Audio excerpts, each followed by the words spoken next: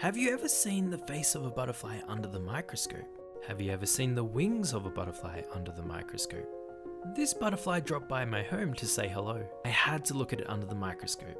In the clip shown here, you can see the beautiful scales that make up the butterfly's wing. These are patterns to ward off predators. But the most interesting thing is the mouth of the butterfly.